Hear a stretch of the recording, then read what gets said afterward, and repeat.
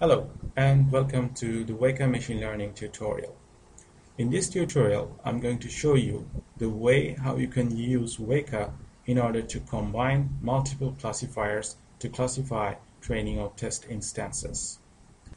In machine learning problem nowadays, this is very popular to use multiple classifiers instead of one single classifier. There are, however, advantages and disadvantages of using or combining multiple classifiers. As an advantage, we can say that instead of one classifier algorithm's power, we are currently using two classification algorithms' power. So the model we will induce by combining those two classifiers or multiple classifiers will be more reliable and will be more sophisticated to identify or classify instances from the training set, the cross-fault validation set, or the test set.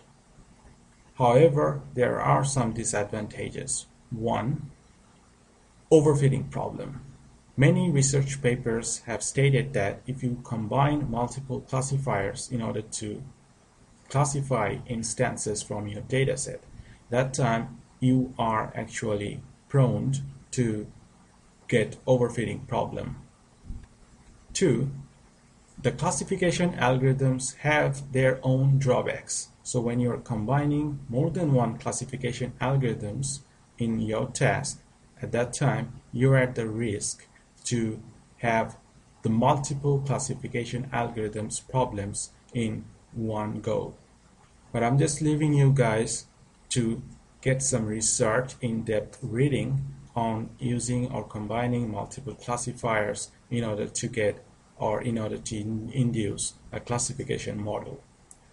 In this tutorial, I'm just simply showing that Weka is powerful enough to provide you the facility for combining more than one classification algorithms for inducing a single model. Now, I will tell you one thing.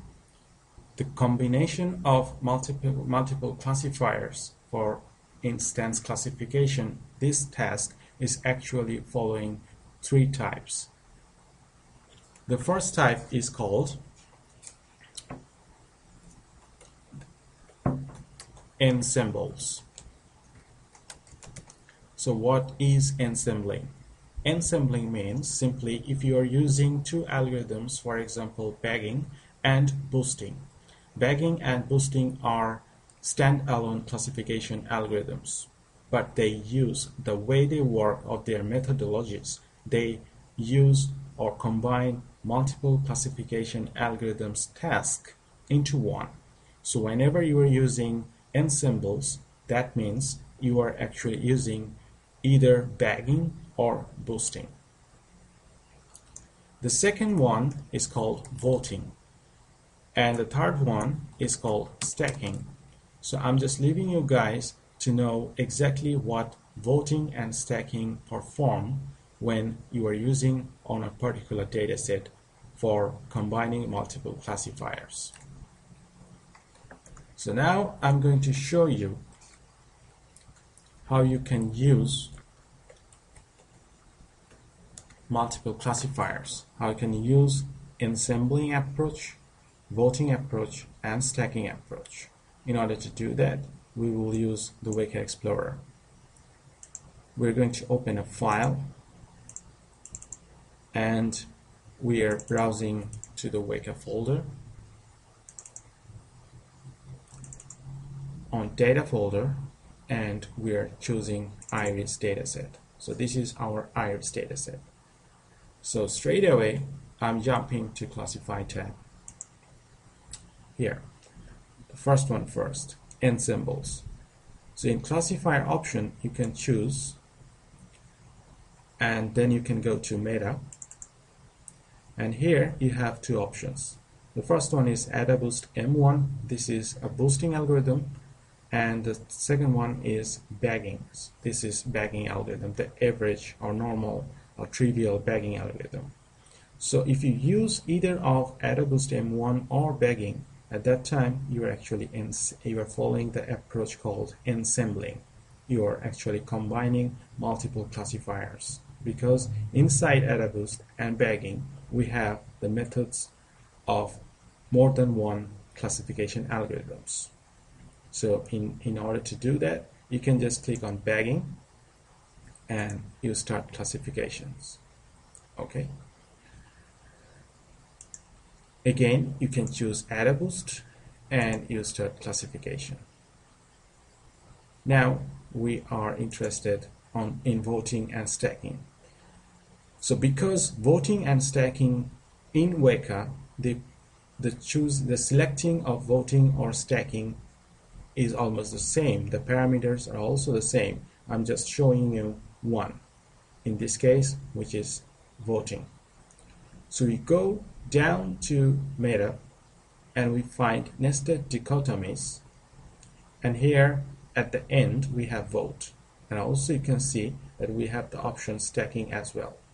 So we click on vote. So now we go up and we click on this pen. You can see in classifiers tab we have one Weka.classifiers.classifier. This means that currently we are just having one default classifier, but we are actually trying to combine multiple classifiers. So we click on here and you can see that we have an option pane. The default is set to 0R.